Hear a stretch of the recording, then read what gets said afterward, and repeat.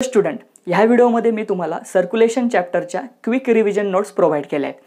या notes read करण्याच्या अगोदर तुम्हाला सर्क्युलेशन चॅप्टरवर मी अपलोड केलेले तिघही व्हिडिओज प्रॉपरली बघायचे आहेत।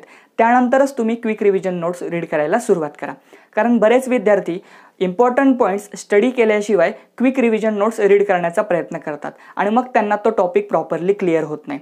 त्यामुळे क्विक रिव्हिजन नोट्समध्ये दिलेले पॉइंट प्रॉपरली समजण्यासाठी मी सर्क्युलेशन चॅप्टरचे जे काही 3 व्हिडिओज अपलोड केलेले आहेत ते तुम्हाला अगोदर नीट बघायचे आणि मग त्यामध्ये सांगितलेले इम्पॉर्टंट पॉइंट्स तुम्ही क्विक रिव्हिजन नोट्समध्ये हायलाइट करू शकता।